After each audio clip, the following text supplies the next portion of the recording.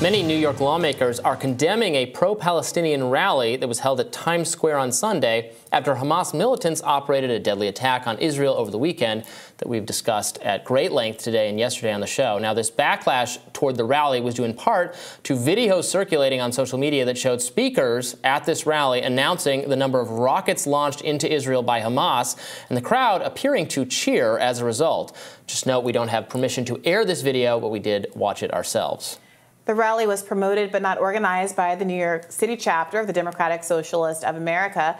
Card-carrying member, New York Representative Alexandria Ocasio-Cortez, commented on the rally, saying the bigotry and callousness expressed in Times Square on Sunday were unacceptable and harmful in this devastating moment.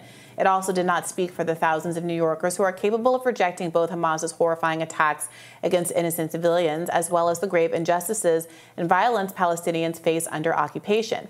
And New York Governor Kathy Hochul condemned everyone involved, according to Politico, and spoke at a We Stand with Israel rally in Albany. Now, according to Politico, New York City's DSA steering committee member Nadia Teikolsker said the group promoted the event at the request of a coalition partner because we believe in equality and justice for all Palestinians and Israelis. We know that war will take more lives. The group opposes harming and targeting civilians, she added. It is shameful that politicians in our state are exploiting this moment to target a socialist organization and divide the vibrant left in New York. Yeah, leftists are frustrated. That's not the right word. Very disappointed and angry at AOC for making these remarks. And I can understand why. The video that we're unable to play does have a speaker at the event talking about not the death of civilians or anything that is a war crime, but talking about the value of a resistance. And as we talked at length about on the show, part of the issue is that there's been a Pied Piper effort by people like Benjamin Netanyahu to make sure that secular, non-militant groups don't have can't survive or don't exist anymore in any real meaningful way. That's probably an overstatement, but have been suppressed in Palestine, leading to the rise of Hamas, who extremists in Israel see as a good bête noire to focus attacks in the killing of Palestinian civilians that has been going on for years without hardly any notice from the mainstream media. The occupied status of Palestine has been recognized by almost every country except for America and its Western European allies. And it is true under international law that occupied peoples have a right to resist. Now, they do not have a right to target and kill civilians. The right to resist of an occupied people is still contingent on the boundaries of other kinds of international law, including prohibitions against targeting and killing civilians. And if anybody at that rally did that, they absolutely should be condemned. But that's not what we saw in the clip. They were cheering the indiscriminate firing of rockets into Israel. It was a pro-Hamas rally. It was clearly a rally in support of the violent actions taken by a terrorist organization. It is absolutely accurate for AOC to denounce it. Obviously, okay. It was not a pro-peace rally. It was you can have a pro-peace rally. It's not a pro-peace rally. It's a rally in I know it's not a pro-peace rally. That would be appropriate to do. Ongoing occupation of Palestine. It's not peace to return to what was going on a week ago. There are 2 million people, half of whom are children, who are living in an open-air prison where not all, but some Israeli citizens regularly dump trash on raining on them from the sky. Like 90+% of the water supply is tainted. There is an abundance of liver diseases because of the polluted nature of the water in the area. The entire half the population is food insecure. Half the population is unemployed. Over half the population is unemployed. And they're in an open-air prison. A terrorist group just dragged people from their homes to be used as hostages, and these people are applauding it. No, they don't. I just literally spent 3 minutes explaining that video, which we cannot play, does not do any such thing. Now, there's some other part of the video that was not captured where people were saying it's good to kill civilians. AOC should and everyone should condemn that. But applauding a resistance... I don't support Hamas's military actions, again, nor do I support the Israeli government occupation. You can be against both things, and that would be, I think, a great subject for a rally to have. That's not what they're doing. Sitting around saying we're against both things, but we don't support people's right to resist the oppression that you say performatively that you're against is exactly the problem. And we see Hochul and the rest of these New York representatives going to pro-Israel rallies. They've never once in their life gone to a pro-Palestine rally. They've never once in their life used the words and their platform and their privilege to articulate the harms that have been ongoing against Palestinians. On the front page of the New York Times a few days ago, the New York Times used a graphic, I hope we can throw it up, used a graphic that illustrated how more Israelis had been killed over the weekend than in the last many years period, making the case about how horrible the events of the weekend were. That is true. It is also true that same chart plots Palestinian deaths, and what you can see unremarked upon by the graphic itself is the enormous volume that at any one instance, any one day of Palestinian death, at several points on the chart, dwarfs the number of deaths that happened over this weekend of Israeli citizens. Again, that is not to minimize the illegal and immoral nature of targeting and killing civilians. But it is rich to say, I'm sorry, after you have an occupied people in that condition, in those conditions for years, to say they shouldn't, that there's not a desire to celebrate a resistance. The words that were used in that clip was celebrating a resistance which is legal under international law. And now their civilians are dying, their buildings are being destroyed in retaliatory strikes. What is there to celebrate? What is there to cheer? What is there to be happy about here? I don't understand it. I don't. I think this is a very sad weekend. That's evident. I think there's a lot of, I think the deaths on both sides of this conflict are horrible. I think the policies of the Israeli government and Benjamin Netanyahu need a lot of immediate scrutiny, and I'm glad they're getting scrutiny, and they've deserved them for a long time. Scrutiny? They've gotten the full-fledged support of the United States and all of the West. How many times today have I said they shouldn't have that? The White House is bathed in blue and white in support of Israel, and not a mumbling word has been said about the precious lives of Palestinians that have been lost not just over the weekend, and not just as a result of the retaliatory strikes, where Benjamin Netanyahu and that leading official... Some people are unwilling to talk about the loss of lives among Palestinians, and other people are unwilling to talk about the loss of lives among Israelis. Those people include people like Kathy Hochul in New York leadership, who will grandstand and condemn a speaker at an event without saying a mumbling word about the underlying righteousness of the cause of Palestinian resistance. If she had said something like that, and if AOC, frankly, who has said things like that in the past, but apparently not in this context, then they wouldn't be getting the flack that they're getting right now. Another thing I will say is that I've attended these kinds of rallies where people just will, they're inviting people from various groups up to podiums, and it's catch as catch can. I went to some rallies over after the Dobbs hearing in front of the White House, listening to what people had to say, and they can be very ad hoc. I'm sure you remember during the women's protest, Madonna got in a bunch of trouble for saying something like, let's burn it all down. Something like, let's burn the White House, something like that. She was rightly criticized for that. I mean, I'm thinking of the... But that doesn't mean that everyone at the rally endorses that. Obviously not. Even though people cheered because they were mad about Trump or whatever, it's not necessarily as literal as people are trying to make it I think of it this way. You remember the rally? There was a rally for peace in the Ukraine-Russia conflict that some people who appeared on our show spoke at, I believe, again, my former co-host Kim Iverson. The anti-war rally. Right. But there was criticism that I think was deserved, not of the entire rally, but there was a pro-Russian element that was not appropriate because this should be a rally about peace. And I would similarly think, I remember controversy there was a Russian around RFK flag. Jr. And I remember controversy around Scott Ritter. There was controversy around who didn't end group up speaking. Who were waving like a Russian flag, who were not for peace but in support of a Russian victory in the conflict. I don't know, man. I'm really struggling with this because, again, if there's a longer video, but the clip that we watched in advance of this was someone saying, resist, I'm happy, I'm from an occupied people, excited about the prospect of resistance actually liberating us from the open-air prison we've been living in for generations. And this whole discourse does have the feel that even the both siderism of killing everybody is wrong. Obviously, killing civilians is always wrong, but there is a way that Israeli retaliation is considered to be justified because it is militarized, because it's wrapped in... justified. I'm not talking about anything. Nothing. Let me caveat. All that's about to come out of my mouth is not a reflection on anything that you, Robby Suave, have ever said or believed. But the media coverage and the response that you're seeing from politicians seems to understand that a state... How many times do we say this? Israel has a right to defend itself. Israel has the right to defend itself. But at no point, despite the clear edict of international law are those words used in reference to Palestine and Palestine's right to defend itself. And what international law makes clear is that if there has been a good faith effort for peaceful resolution, that actual revolution, that armed militant revolution is justified. I'm reading, it's historical evidence. This is from an explainer from a law school about Palestinian law.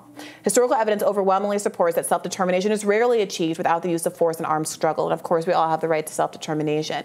Failing to acknowledge resistant movements would lead to an illogical situation. Alien occupations would go unchallenged, rendering any resistance to illegal, rendering nil any resistance to the illegal status itself. I mean, people have to wrestle with that. And there's going to be messiness as people celebrate after decades of inaction and decades of their own people, including children, being killed and, yes, targeted. Remember, this is a population that's literally 50% children. That this looks like a movement in some direction that's different than the status quo. I guess I would approach it from the realm of what are the practical effects. I find it very unlikely that even being as maximally charitable to Hamas, I guess, that this is some liberatory effort. I find it very unlikely this is going to result in improved conditions for Palestinians. In fact, the immediate result is widespread destruction in Palestine. Targeting so this is not a good idea. White phosphorus, which is another war crime. Yeah, I agree. But that to me is, I feel the same way about these immigration discussions. That to me is evidence of how bad conditions are that people are willing to take those kinds of risks. I'm sorry. It's like telling. I don't mean to be this person, but it's like telling someone who's about to try to escape their slave plantation, well, if you get caught, they're going to beat you and your family and maybe kill you too and chop off your leg. Well, hell's bells. So at some point, it's worth it to flee because you don't want to be a GD slave for the rest of your life. You don't want your children taken away from you. You don't want generations of your family to be subject to that kind of oppression. And that seems, I think, obvious to a lot of people who are really wrapping their brains around the level of oppression that's ongoing in Palestine. But if you're not coming from that perspective, if you haven't been paying attention to what's been going on in Palestine until Israeli lives were the ones that were implicated in this. And those precious Israeli lives should not have been taken. Innocent civilians killing them is a hate crime. So we can have social change, maybe, possibly, as a result of years, decades, centuries of violent struggle. Or, hopefully, we can have social change as a result of nonviolent protest when has that been successful? Disobedience, and that when has did that been successful. Work? That's ridiculous, Robby. There's a history of... Nobody's sitting here saying that America should have peacefully woven signs at the British until they left us alone. I mean, Nobody's saying most that we countries abolished slavery not as the result of a violence. Ours didn't, but most of them abolished slavery as a result of a democratic process. That is also not true. There were slave uprising. The Haitian rebellion was It's the killing of every non-black person on the island? No, they didn't kill every non-black person on the island. They killed their oppressors and very notably declined to kill the Polish population there, which stood in solidarity with their movement. We can have medieval violence among groups that dislike each other forever, or we can have... It's only called medieval violence and barbarism when it's historically black and brown people and historically marginalized groups who are rising up against their colonial oppressors. No, it's called medieval violence when people are being dragged from their homes and taking hostages, which has rightly outraged everyone, including AOC. And was it medieval violence when, as we discussed yesterday with our guest, who tried to say it was barbaric for Palestinians to be keeping Israelis in cages, not realizing that the footage she was talking about was Palestinian babies in cages? Of course it was barbaric. But he did not. He would not acknowledge that. He would not turn around and use those words. Those words, Edward Said's entire oeuvre is dedicated to this exact principle, that Orientalism, that characterizing certain populations in certain terms has been used as a technique since time immemorial to justify harm, violence against them that is not seen as legitimate when it's against white people. Right now, violence against a group is being justified. It is being literally justified. Violence against the Israelis is what is being justified. Ongoing occupation of Palestinians is being justified if you strip from them their right I don't think violence for is revolution. Justified. End of sentence. I disagree with that. International law says that revolutionary action You who thought somebody, when there's cars being stolen from them, shouldn't have been able to react to that, or have some conflict. The person doing it, going back to in our conversations about the alleged vigilantism in the American context, I was like, no, the person should do nothing. They shouldn't resist. They shouldn't fight back at all. What are you talking about? We've talked about this before. Cars and vigilante. What are you talking about? The person in D.C. who shot at someone who was stealing their car. Are you making an analogy of a person shooting a child because they believed they were going on a joyride? The same thing as a group of occupied 2 million people in an open-air prison? Saying after years of negotiations that have been thwarted and ignored, peaceful protests, the march of the protest back, what was it, 2012, 2014, where the peaceful Palestinian protesters were shot at by IDF soldiers for peacefully protesting against the border wall. You're saying that after all of those efforts, finally there being a moment of largely, some of it was illegal and against international law, but some of it, international law validates a what's the word I'm looking for? Some of it was illegal, downplays it a little bit, I think. I'm happy to stay here and sit and go through the names of every single Israeli person that was killed, who was an innocent, and lament that loss of life. I'm happy to sit here and spend an hour of our airtime to do that, because I have no hesitation in mourning that. But what I'm not hearing is an equal willingness to sit in the immorality for a second of keeping 2 million people, 1 million children in an open-air prison for multiple generations, while somebody who immigrated from Brooklyn or Baltimore gets to sit in their grandfather's house. That's just not being justified on our show, at least. It's being justified by people out there who criticize them. Well, that's what we're talking about. We do a lot of media criticism, and this is some of it. Well, I think the media's approach to this whole issue has been reprehensible. And I think that the real tragedy here is all that loss of life that happened on the weekend, including all the loss of those precious Israeli lives, would not have happened. And this is what the Haaretz newspaper in Israel editorial board is saying, and it was reflective of what the Harvard students group's letter also said, would not have happened. That they're solely and entirely responsible. Would not have happened, and would not be in the situation if Bibi Netanyahu and that right-wing government were intent on keeping an occupied population in those conditions until they reached a boiling point. Yeah. And if you want the bloodshed to stop, if you want there to be peace in this region, then you have to address that root causes. And if you just think that bombing the more civilian populations in Palestine to smithereens, as has been happening. Yes, I agree with that. Just as bombing and taking hostages of civilian populations in Israel is not going to solve. There's not going to be any peaceful resolution to this conflict as long as both sides are continuing to engage in retaliatory violence. So they should stop. That's true of the Israeli government. And they should be very careful with what they do right now. And they need to end the occupation in Gaza. Of course. All right. Well, saying that the policy we don't disagree on. But Robby, this is important, because Cori Bush's statement, literally 80% of it was lamenting, rightly so, the tragic loss of life of Well, I don't think I criticized her statement. I'm criticizing what they did at this rally and what the Harvard students said. What was my caveat, Robby? All right. You're not talking to me. But she's still getting railroaded because there was like one line saying we need to end the occupation in Palestine. Don't lose sight of the ball. The reason that people are mad at this protest is not because one woman decided to get up there and say, oh, I didn't like, I'm excited about the revolution, I'm excited about bombs falling and the liberation of Palestine. The underlying concern is a shift, that public opinion will shift in a way that validates a shift in U.S. policy against the occupation. I mean, people are criticizing the students and the activists there because students and activists are goofy, like cosplaying as Che Guevarans while sipping their lattes, and it's just like a lot of these groups were Arab American groups and Palestinian groups. I think they have a sincere and personally invested interest, and there was a lot of black groups in there in solidarity with them, I think, because of the acknowledgement and understanding of what it means to be an oppressed group in the situation. It's also, I think it's very easy to say violence is justified and good from your place of relative extreme safety in America.